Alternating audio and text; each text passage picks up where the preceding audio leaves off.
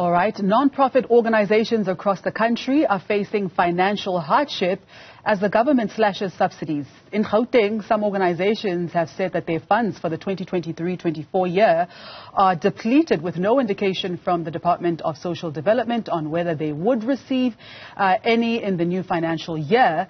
Now, joining us on the line is MEC Mbali Hlophe of the Gauteng Social Development Department. MEC, thank you so much for your time. Firstly, there were delays in finalizing the panel of independent adjudicators. Why so? So, as you would know, that the department has embarked on investigations, and this does come out of the pronouncement that the Premier had indicated that we should do. Because our province does pay the largest amount in terms of the investment we place within NPOs. I mean, just the last financial year, 2.3 billion was set aside. And if you consider that is quite huge, because it's double the size of what Lottery gives. It's double the size of what the Western Cape gives. And all the other provinces are below 600 million. So we were also very concerned that both myself and the Premier have been getting a lot of allegations in terms of corruption that is taking place. And these have been widely reported by Ground Up and so forth. And that's why it was important that we embark on this investigation. And part of the findings that were made was to really scrutinize our own internal processes. And amongst that, what the investigation has been able to point to is some of the weaknesses that are there. For example, you had officials that were signing off amounts of over 1 million. That you simply can't do, and it's not in line with Treasury regulations, because as everybody would know, or at least should know, that anything that is above 1 million has to go through a tender. But what you would find within the NPO space is that you'd have officials signing off millions. And really what was amongst the things that would have given rise to some of the allegations and just the maladministration that would have taken place. Now, earlier we had a representative of the Epworth Children's Home, which has been in existence for, 105 years. What do you say about the closure of this home? Look, our team of social workers has been meeting with them. I'm not quite sure why Epworth, for example, would have wanted to speak about a closure and so forth when the adjudication process has been concluded and we're dealing now with the issues of SLAs. So I'm not sure why they are jumping the gun to that regard. Because as you know, with any application process, it is competitive. So everybody has to await an outcome. And I find it, I think, and this is what we would have said as the department, that we're very disappointed that they would have, instead of communicating with the department, because we have been dealing with them, they were not compliant, and our social workers were working very closely with them to make sure that they are compliant.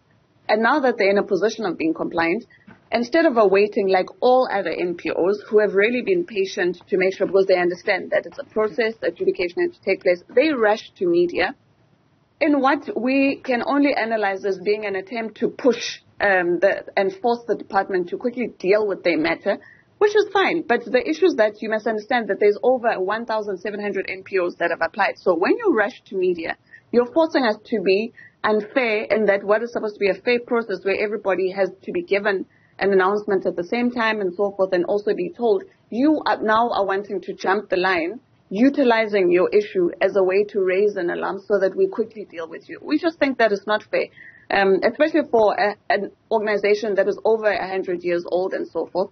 Of course, our democracy, as you know, is only 30 years old, but we're just saying that let's be fair, let's understand that there are processes that everybody has to embark on. We don't in any way say that what the work that they are doing is not important. It certainly is, but so are other NPOs.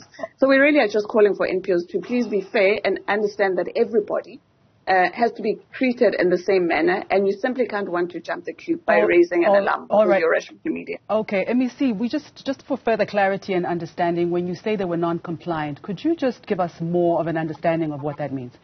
Why were they non-compliant?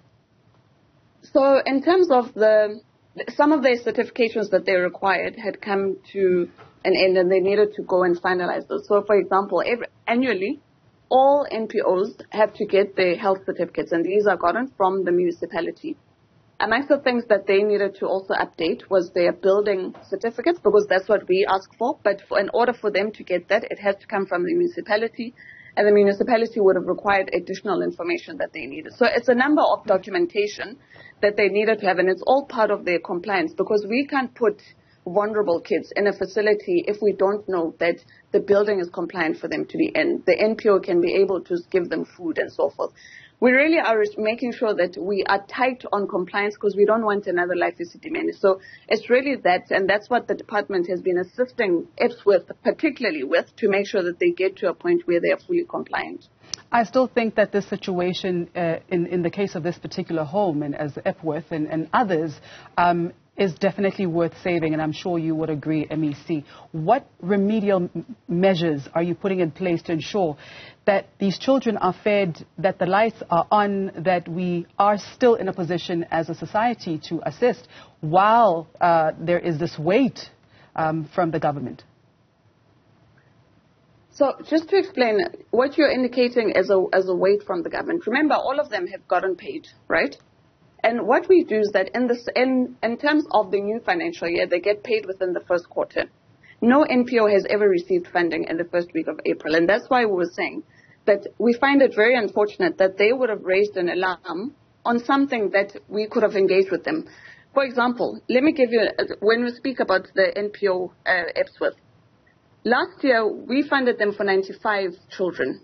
They've only had a majority of 59 children, so which means they've got savings in their account, right? So in terms of the everyday running, they do have funding from the department that they still have over that can be regarded as savings.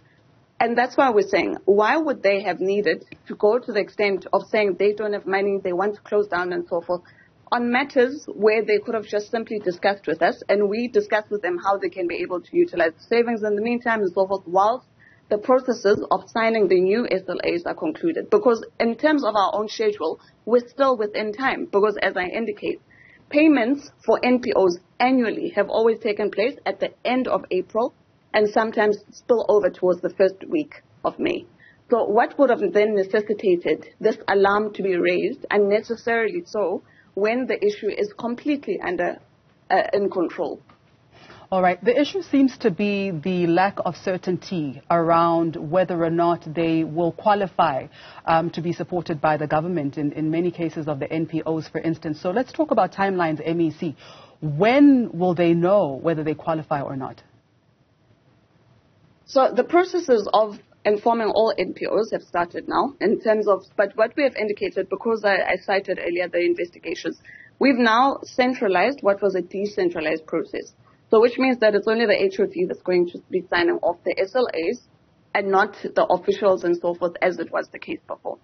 We further indicated in our statement that because we've had to centralize, we've also looked into what are the efficiencies that we need to bring in so that as individuals are brought in into groupings, because we certainly can't call 1,000, close to 1,800 NPOs to all come at the same time. So they are being called in groups. But as they are coming in groups, we've also looked into what are the efficiencies that we need to bring in that historically would have delayed the process. For example, historically would have required all board members to come in at the same time and all of them sign. So we've said because technology is available, you do have ability for individuals to sign electronically. Let's only have the three that are critical. Your chairperson, your secretary, your treasurer. The rest can be able to sign off electronically. So it's those type of measures that we've built in to make sure that we're able to conclude our work and begin the payments as of the 31st of April. So that's why I was saying we still have sufficient time for us to do all this work that we need to do in terms of the communication, bringing them in into the various groupings, the efficiencies that we're bringing in so that we're still within our timeline.